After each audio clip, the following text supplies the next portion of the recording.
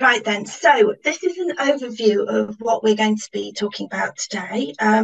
So I'll start off with a brief bit of information about the UK Data Service and who we are, and then talk a bit about survey data, and then documentation and tips. Then I'm going to do a tour of the UK Data Service website. And if you do have any questions, do put them in at any point in the Q&A box, and we will answer them later. Okay, so who are we? Well, we are a resource funded by the Economic and Social Research Council. And via our website, we are a single point of access to a wide range of social sciences data that people can use. And in addition to this, we provide support, training and guidance about using our data. So what data do we hold? Well, this session is about UK surveys, but we do have other kinds of data. So you can see we have longitudinal data, which is data that is similar, in fact, to the UK surveys, but with longitudinal data, every time the survey is run, they look at the same, rather they go back to the same people each time. We have international databases, UK census data, which has been collected every 10 years, and a small collection of business and qualitative data. So UK surveys, they tend to be data about individuals or households, and they are often commissioned by government departments and conducted by large organisations such as the Office for National Statistics or the National Centre for Social Research, otherwise known as NatCen. And each of these data sets includes key characteristics, such as, well, for individuals, things like gender, level of education, etc. And they also have large sample sizes. So that means they tend to have sample sizes of around 3,000 plus. Some of them have up to 40,000 that they interview, so quite large. These are nationally representative, which means that you can use the sample to create estimates for the whole population. And the ones that I'm talking about here are the repeated cross-sectional surveys. They tend to have the same or a very similar questionnaire with a new sample of people every time it's run. And some are run annually, some are run more often than that. And others of them are run less often than that, but they are often repeated regularly. Okay, so what do we get from survey data? We get survey microdata. Microdata looks like this. So if you look at the top half of the screen, the data are displayed in rows and columns, and each row represents the information from a single person in this instance, and each column represents the actual information, so to speak. So the first column is Q Health R, and that's talking about whether or not a person has good health. Our sex would be gender, usually, age, probably an age group, etc. Okay, and if you look at the bottom half of the screen, you can see, for example, that the first person there says they have good health and they are female and they're aged 25 to 44, etc. Okay, so how do you get the data? Well, generally speaking, you would download the data from the website, and that comes in whole data sets, and is included in it is the documentation, and the documentation you can also see on the website anyway. And it tends to come in particular formats, so those designed for SPSS data, and it often also comes as tab format. An alternative is to access it via Nestar, which I will talk about later. I will show you when we do the website tour.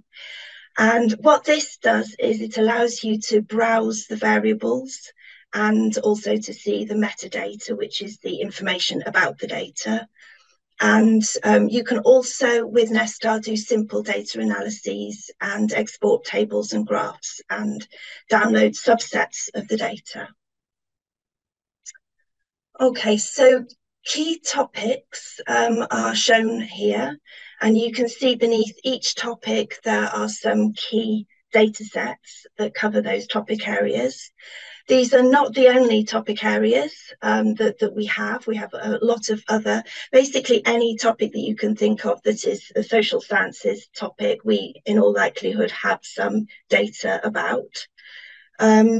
So, for example, the employment and work, we have the labour force survey, which I'll talk about briefly later, and the annual population survey, which, despite having a completely different name, is in fact based on the labour force survey, plus extra surveys that they run. And then there are also international, cross-national surveys, such as the European Working Conditions Survey. Okay, so now you should see on your screen a poll in a moment.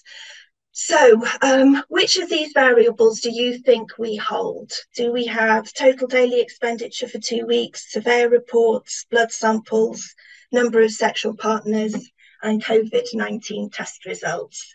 You can choose more than one. So we'll just wait for people to answer the poll. Okay, shall we end the poll now, Jill, and share the results? Okay then, so yes, we do have total daily expenditure for 2 weeks. That's the one that most people have chosen. I see not many people think that there are blood samples, and some of you have selected the other 3. And of course, you can imagine I'm going to say this was a trick question, because the answer is that all of these do appear on some of our surveys. Okay, so the living costs and food surveys includes a food diary, where people keep a note of everything that they buy over that 2-week period. There's the English Housing Survey, which does include a surveyor's report. Health Survey for England includes a nurse visit to a subsample of participants, where they take blood and saliva and height and weight measures. The National Survey for Sexual Attitudes and Lifestyle asks detailed questions about sexual experiences, behaviours and views. And Understanding Society also asks, the COVID questions are in the COVID waves, and these include test results, vaccination, infection, etc. Okay, so that's a huge variety of different kinds of data that's also collected in UK surveys. So a couple of examples of some commonly used surveys. The British Social Attitudes Survey looks at public attitudes across Britain, and it's good for looking at patterns of continuity and change over time, because it is an annual survey that has been run every year apart from 2 since 1983. The sample is approximately 3,000 people every year, and it's made up of core questions, which include background and classificatory questions, and these questions are asked in all or most years. And in addition, it has a series of modules on various social, economic, political and moral issues. And some of these, as again, are asked very regularly, and some of them are asked intermittently. Okay, so we have another poll on gender equality. So the question is, what percentage of people believed in traditional gender roles in 2017? So as you can see on the screen, 48% people believed that essentially women should stay at home and look after the children, and the man should go out and work and earn the money in 1987. So as you can see from the little graph, sort of pictogram thing, that the numbers have clearly gone down. What proportion, where have they gone down to by 2017, which was, I think, the last time that this question was asked? Okay, so 28% is pretty popular. Some are saying 38, few 18, and just a few of you selecting 8%. Okie doke, shall we end the poll, Jill, and look at the results? Yeah, so they stayed pretty much as I said. So most people think it's about 28%. Let's get back to this. There we go, 8%. So essentially, those attitudes have kind of fallen off a cliff since it was last first in 1987. Okay, so labour force survey. So this is another very commonly used survey, and it's produced by the Office for National Statistics, and it is the main source of data about the labour market in the UK. And it measures employment, unemployment, economic activity, and a lot of other related topics, such as the kind of occupation you have, training, hours of work, and a variety of personal characteristic of yourself and household members aged 16 years and above. And this is a household survey. The quarterly labour force survey began in 1992, and approximately 60,000 people are interviewed a quarter. However, it did exist prior to that. It started in 1971 as an annual survey, and you can still get the earlier data. But obviously you want to take with a slight pinch of salt the trends over time a little bit, because the survey was done in a slightly different way, given that it was an annual survey then. So the data sets since 1992 are quarterly, which you can get at the individual or the household level. And there are also longitudinal data sets which link 5 quarters, up to 5 quarters or 2 quarters, because the way it's arranged is that basically a household will join and stay in for 5 quarters before dropping out and being replaced. And in every quarter, roughly a fifth of the respondents are new households. So that's how that works. And if you want to look at the chart over on the right-hand side, you can see that it is very useful for looking at how trends over time. This in fact is from the Office for National Statistics website, and it does start in 1971, and it shows the total actual weekly hours worked in millions amongst UK population. You can see the big crashing numbers over COVID. Okay, and looking at another survey, the Health Survey for England. This covers general health, long-standing illness, and smoking and alcohol use. And there is a core questionnaire plus a focus topic for the particular year, as it's run annually. And it has been run annually since 1991. And there are currently about 13,000 interviews a year. And as well as the questionnaire, there are also physical measurements and the analysis of blood sample, as we've already seen. And there are reports that you can find on the Health Survey website. And you can see over on the right-hand side some information that's derived from the 2018 Health Survey for England. Okay, so a little bit about survey documentation. So obviously, when you create your own survey, you would know exactly what you did and how you did it. But when you're using a survey that has been created by someone else, it's very important to look at the documentation, because that will tell you what they did and how they created the data. And you can't really understand and use the data without having that information. Okay, so what we've got here is an example from the Understanding Society COVID study from 2020 to 21. But you'll see if you go to the website that pretty much all documentation sort of looks something like this, although obviously they do vary from study to study. The key documents that you will usually find is a user guide or some similar document that summarises the design, the sampling that was used, the derived variables, how they were created.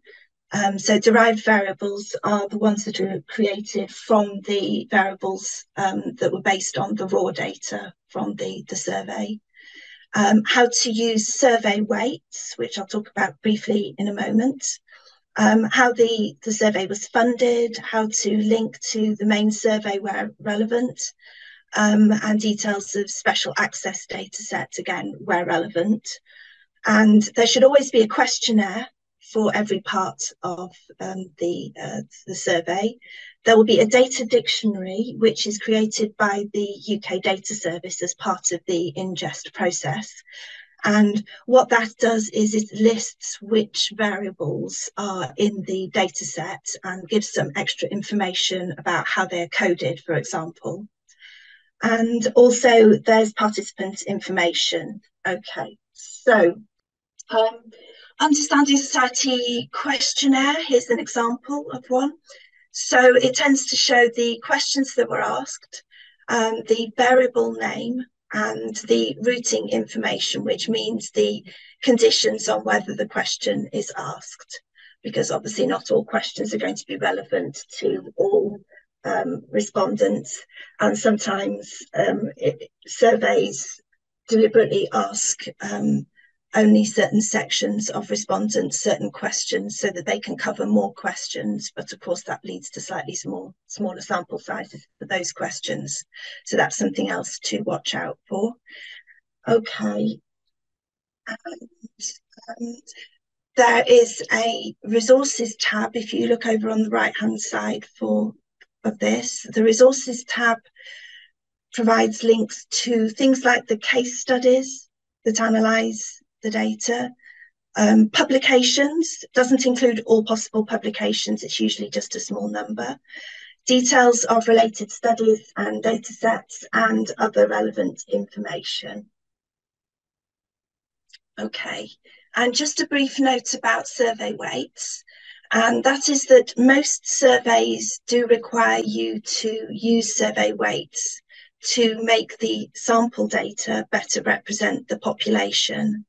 And those surveys that need you to use survey weights will provide the weighting variable or variables in the data set, and the details of those variables, how they were created and how you're supposed to use them, are generally included in the survey documentation. So you should be able to find that quite easily. And in case you're new to this, survey weights are quite easy to use if you use a statistic package like SPSS data or R. And if you'd like more information about what weighting is, we have various things. We have a what is weighting guide, a short introduction to using weight in social surveys video, and various guides to commonly used software, which also includes how to use weighting. Okay, so how do you get the data? What are the conditions under which you can get it? So there are 3 levels of access. There's open access, which has very few restrictions. And in terms of survey data, there are only a small number of teaching data sets available from the UK Data Service, which are open access data. And teaching data sets are ones to very small cut down versions of the larger data sets. And they're generally slightly altered in terms of, for example, grouping some of the categories together so that they can be shared as open access. And they tend to only have maybe 10 or 20 variables. So those really only need to be used for teaching. The majority of the data that you would want to use for research or work or for your studies would be the safeguarded data.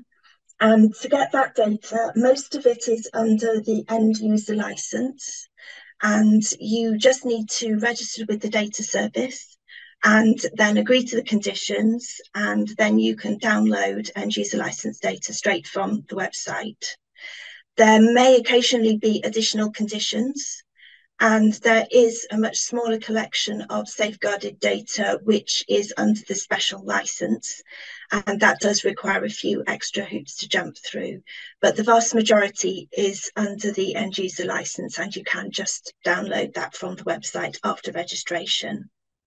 Okay, and the last section is access condition is the controlled data. So to get controlled data, you would need to make an application and have it checked. And then you would access it through a secure access agreement, and usually through a physical or virtual secure environment. So ours is called Secure Lab. And the difference between controlled and safeguarded data is essentially that there tends to be more detail in controlled data sets. So these might be variables that are on sensitive topics, for example, information about people who've left care, for example. I think you would not really likely find that information under an end user license, but it might be available under a controlled insecure lab. Another key difference is that lower levels of geography tend not to be available under the end user license, and maybe not the special license either. So, for example, generally speaking, for end user license data, the lowest level of geography you can get is the regional level. So northwest of England, London is a region, Wales, Scotland, southwest, etc. And you can get down potentially to postcode level if you apply for the controlled access version of data, if one such exists. Okay, right then. So, okay, now let's look at the website. Okay, so I will go there. Right. Okay, so the website is just ukdataservice.ac.uk, and it's set up so that you have the main things you'd want to do, which is to find data, potentially deposit data, or learn about using the data, or come to our training and events over on the left-hand side. And on the right-hand side, there's information about the data service, latest news, impact, which essentially is how people have used the data, our help pages and contact. And you can also search the website and log in here at the top right. Okay, so let's look at finding data. Well, you could type in just on the front page, or let's go to find data. Okay, so, right, the options here are, as I say, either you can search by clicking into the box and searching for something, or you can browse to the data. So let's have a look at the browsing. So you can browse by theme. So each of these are common themes that people might want to search for. Again, this does not cover every single possible topic that might be of interest to you. But if you are new to using data, you might be interested to look at these. Note that these are not all survey data that's included. This includes a range of different kinds of data. Okay, if we go back, we can see that you can browse by data type. And UK surveys or cross-national surveys might be the ones that you're interested in if you're interested in these kinds of data. And there's also links to teaching data sets and more teaching data sets or other ways of browsing. Okay, then. So let's go to, let's in fact do a search. Let's search for crime data. Okay, so search. This will take me through to the catalogue, data catalogue search results page. So you can see at the top here is the search bar, and you've got search tips here if you want some more information about how to do searches, the kinds of things that you can and can't do. And on the left-hand side here, we have filters, and on the right-hand side, we have results, which you can show by various numbers per page or by relevance or some other way of sorting. And note here, you have studies. The first tab, the default tab, tells you studies that come up, say for my search for crime. And that's what we have here. So each of these is an individual study that has come up. And in terms of surveys, particularly series, you might be more interested to look at the other tab, which is the series tab up here on the towards the top left, but the second tab, and that will take you immediately to the survey series pages. Okay, so let us go to a catalogue page. So Crime Survey for England and Wales, let's choose that one. And this is the series page. And in the series page, you have frequently asked questions if you're completely new to the survey, and some resources, again, if you're completely new to the survey. Right, okay, not okay. And that shows you the other surveys that are related, for example. But you're probably most interested to access the data. So once you're in the series page, you can see there's two versions. You can get this, which is the end user license version, so the kind that you can download after registration, okay? And then you have the secure access. So you can usually spot end user license data by the fact that it doesn't say what kind of access it is. Normally the other kinds of access, if it's open access or secure or special license, it says so. Okay, so let's look at the end user license version. Okay, so let's choose the most recent one. So obviously over COVID, they moved from the usual face-to-face crime survey for England and Wales to the telephone operated crime survey for England and Wales. So let's click onto that one. Okay, and this takes me through to the catalogue page. Okay, so we're on the details tab by default, so that's the first tab. And this has a lot of information, which I think is worth reading this, particularly if you're new to a particular survey. So it tells you the title, the study number, which is the study number that has been provided by the UK Data Service. And it says how the data can be accessed, and there's more information on the access page as well. Okay, and it tells you about the series and who created it.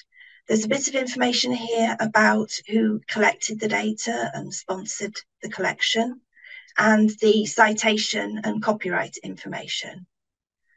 There's a bit of information about topics, and you could use the thesaurus search on keywords. I think the most interesting thing often is the abstract, because that tells you everything that you might not know about a survey when you're new to it, about the background and why it was created, for example, and some related surveys. So if you were to read all of this, it would explain why the telephone operated crime survey for England came about, and so on. And a little bit about the history. It talks a bit about the secure access version of the data, and some new methodology for capping the number of incidents, crime incidents, and so on. And then the main topics, bit of information here. Coverage and methodology is below. So this is a nice way of getting some kind of overview of the survey without reading all the documentation. And then at the bottom, we have the edition history. Okay, if we scroll back up to the top,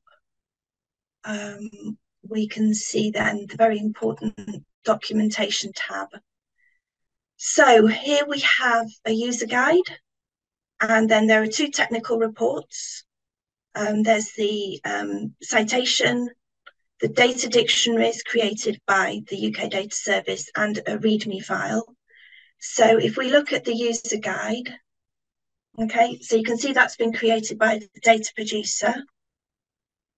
Okay, and it basically gives a lot of background information, talks about the methodology, sample design, etc. It talks about the data sets that are available, variable names, etc. Gives you some information about analysis and some methodological limitations and so on. Okay, so you can search that using Control F to go to the relevant bit that interests you. Okay, this particular data set also has a couple of technical reports, which I think covers a lot of the same information, but probably in a bit more detail. So this has been, the data were, I think, collected by Kantar. And so they have also produced technical reports. And again, this will include probably the same information, but possibly in more detail. Okay, and let's just keep going. Data dictionaries. So what this is doing is it's creating a zip file, and I can open that. And if I double click on it, that's a Word document, which is taking a moment to start up. And there we go.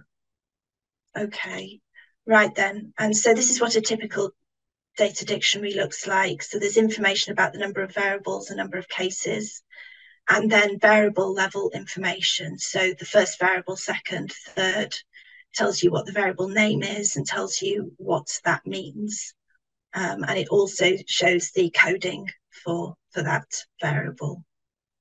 Okay, so let's go back to the website.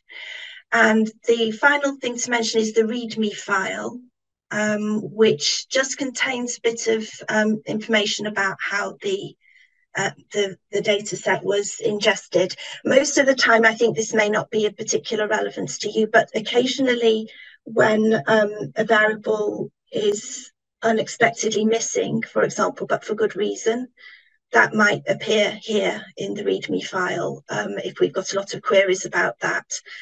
So it's kind of worth always checking, I think, the README file just to see if there's anything interesting in there if you're using the data. Okay, we have the resources tab. So here are a few case studies. So those are examples. Publications and reports. There are a lot more that use these data than just these two. Other studies, so you can find related studies and any other information. Okay, so these are useful websites related to the data. And then accessing the data. So we click on access and you will see the access conditions here. Okay, and you can't add to the account without logging in. So I'm going to log in.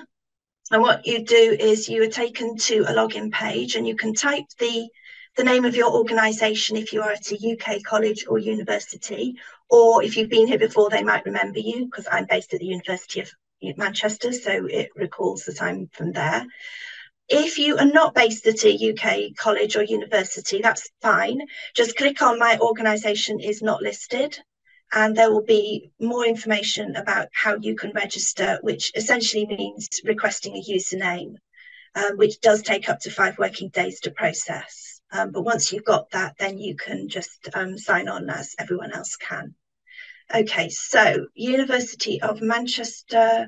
So I will log in as me. So just using my University of Manchester normal login and password. Okay, and it's thinking about it. And there we are. So what it's done is it's taken me back to the same page that I was on before, where I can access the data. But you notice now at the top here on the top right, it now allows me to go to my account or to log out. Okay, so let's go down and add these data to my account. So click on add to account. Okay, great. So now I can go to my account, or I could continue to browse, but let's go to my account and download the data. So this is my account. My account probably looks a tiny bit busier than many accounts because I work for the data service. So I have a lot of projects and former projects and data and so on. But essentially, when you have added a data set to your account, you will be able to find it here. You should be able to, oh, not finding it. Let's go for a different one. Let's go for that one. Here, and what this is doing is asking you to select the data sets that you're interested in. And I know why I couldn't find it. It's the telephone operated one, isn't it? Yes, there we are. Okay, well, let's choose the correct one. And then add to project.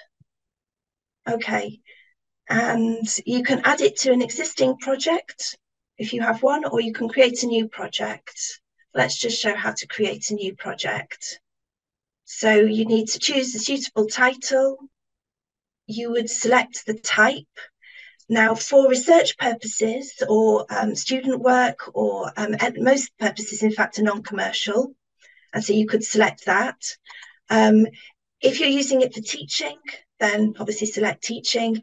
If you are going to use it for commercial purposes, so in other words, you're going to use the data essentially to make money, then you would register this as a commercial project. Okay, and then you would add the abstract, which has to be a minimum of 100 characters, and then you would create the project. So it's that simple. However, let's go back to the data. Let's see. Sorry, if I go back to data and add that to a project that I already have. Okay, so I've got a project that already exists. Okay, and then I will add it to that project. And my internet is working slowly because I'm doing a live demo, clearly. It's not normally slow like this. Thinking about it. Right, okay. Oh, doesn't seem to like that. Okay, so let's find, that's probably because I've got so many data sets. This won't be as bad as this when you do this yourself. Okay, here we are. So our actions that I could do here, I could download the data, or I can go back to the catalogue page, or I can just click on the little button on the right-hand side and then download the selected. So it's very simple, and I can select which version I want. Okay, so I can have the SPSS version, the Stata, or the tab version, and I just click on, say, that one, download selected, and you can see on the top right, it's opening it. That's it, it's a zip file. And then I double click on that and I have a zip file. And I have documentation in this folder, and the data themselves are here. And that's the document, that's the data, sorry, itself. Okay, so that was quite simple, really, to get access to the data. Now, let's go back to finding data. So I'll search again.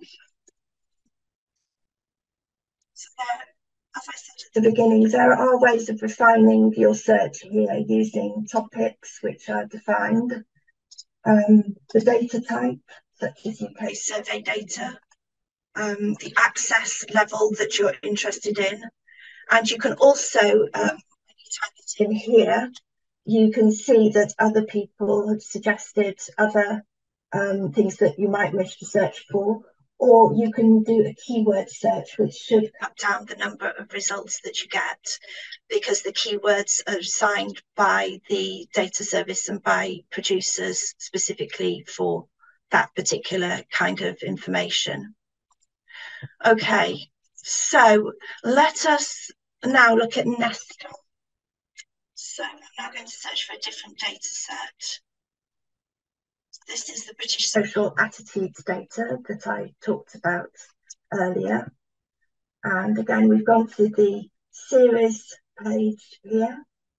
So you can see all the different data sets available.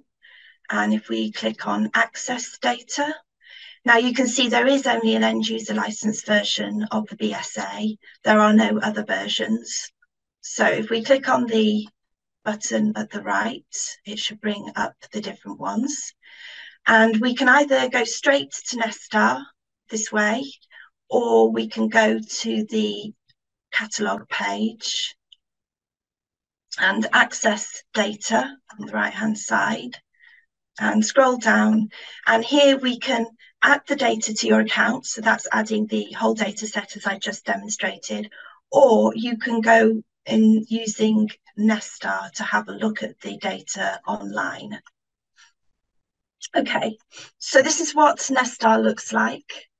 And essentially we have a list of all the different data sets that are included in the Nesta catalogue. Not everything is included in Nesta. It tends to be, it is survey data and census microdata. So that's the data that is a sample of the entire UK census that has been anonymised, and that looks a bit like survey data. And you have some unrestricted access data sets at the bottom and some teaching data sets as well.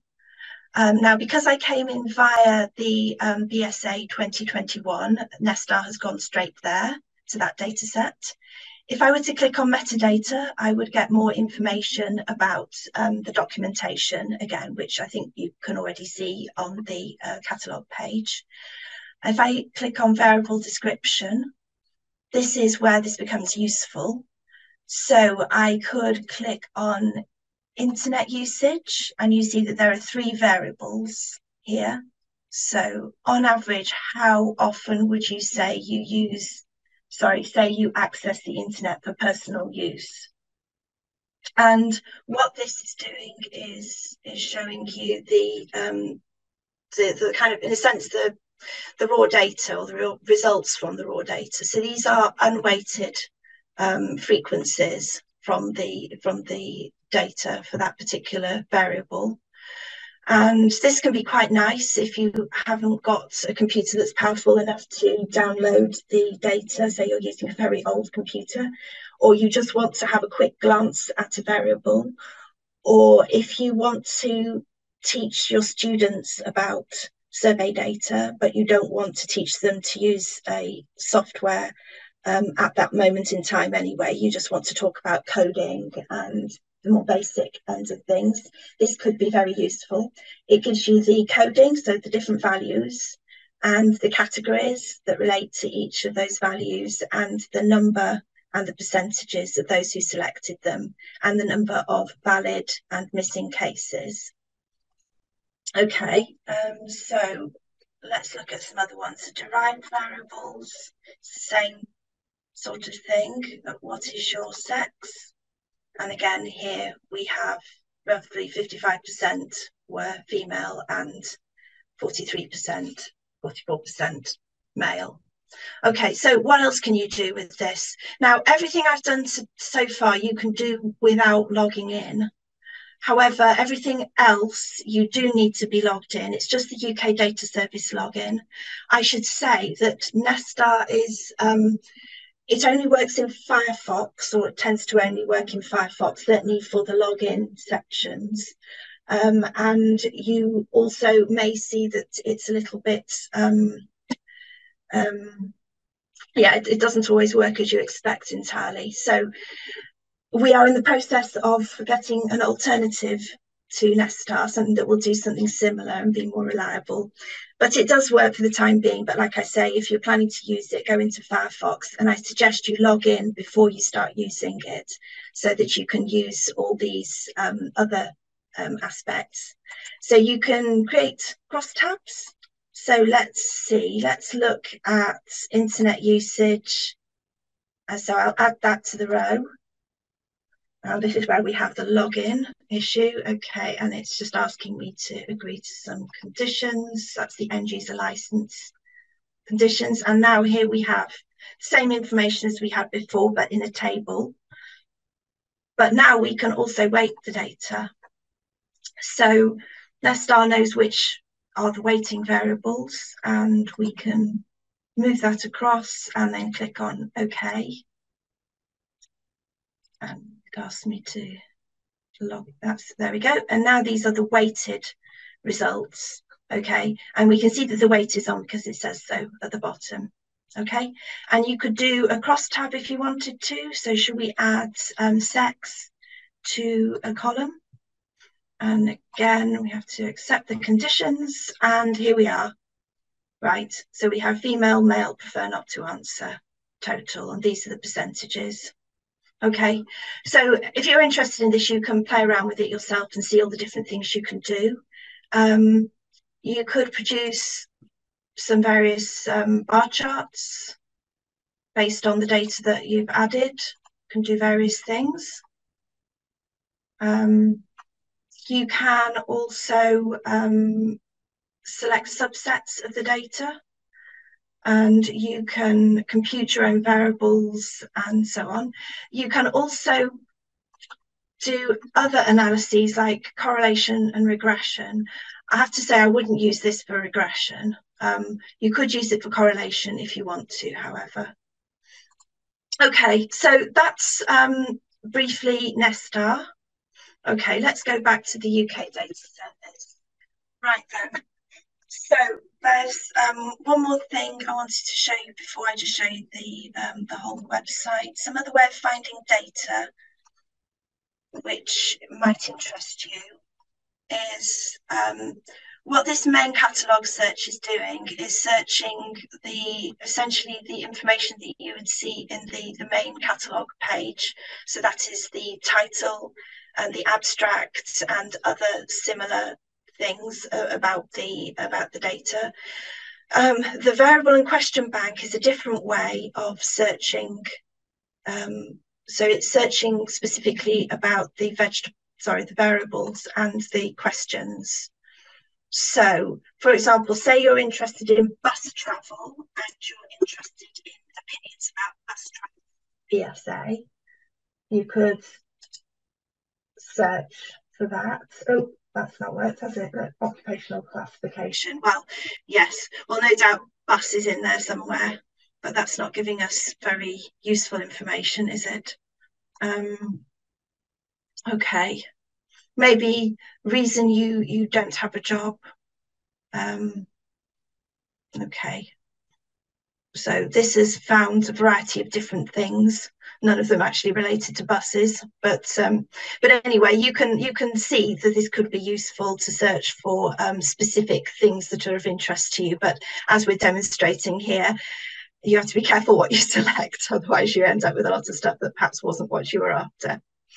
Okay. And that was all I wanted to show you really about searching for data. A couple of quick things. As I said, if you are collecting your own data at any point in your career, you can deposit it with the UK Data Service. So have a look at that information if you're thinking about that. Even if you're at the start of your collection, it's a really good idea to think long term about what you would do about sharing it. And this is a good place to come for information. The Learning Hub has information about how to use survey data as well as other kinds of data, and also about how to manage your research data if you are collecting your own. The training and events calendar shows upcoming events, but it also shows past events if you want to look at information about past events, which often includes slides and recordings from events. The About page is about the data service, and news is what it sounds like. Impact is how the different data sets have been used. So that's quite nice to look at. The thing that's most likely to be relevant if you're new to the data service is the help pages. There's some really nice information here, the frequently asked questions really. And something that's very important is near the bottom here, there is help desk contact information. So the UK Data Service runs an email help desk, and you can contact us by clicking on the, say you wanted access and general inquiry. Okay, you would fill in this web form with your information and submit it to us, and it goes onto our help desk system. And the query will find its way to the person who's best able to answer your question.